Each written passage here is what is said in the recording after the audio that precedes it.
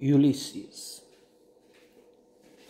a film adaptation, also known as Odysseus.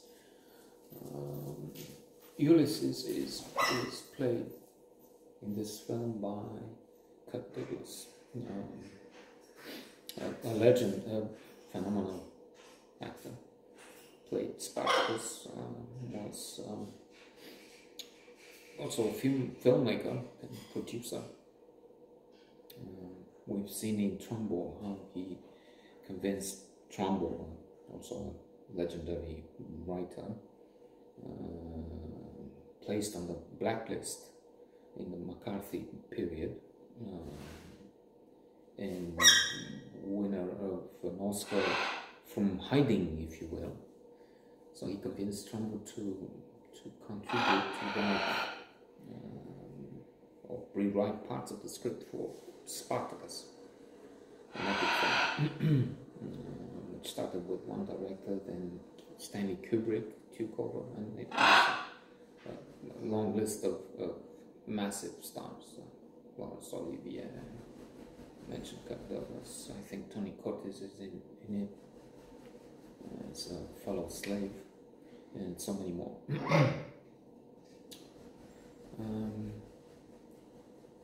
The story is well known, one of the classics of human literature, not human beings. There's no dog literature. But in fact, it is included on the list of best 100 books ever written.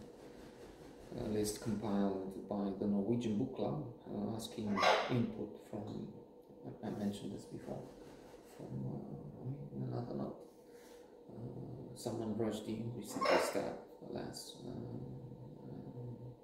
Umberto Eco, and Gordino, and others. Some of the best 50 authors of the times. And the Odyssey and the Iliad are there. Difficult to read, I found out. I mean, you have the simplified version, which is so thrilling, and you save for when you're used, but then translated from the original, and the full Odyssey can be a challenge, or this reader has found it that way. And there is an interesting original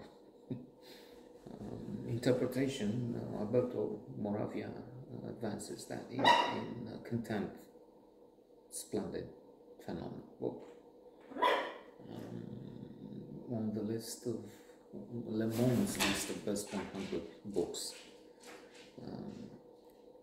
So in Contempt, Alberto Moravia insists, is of the opinion that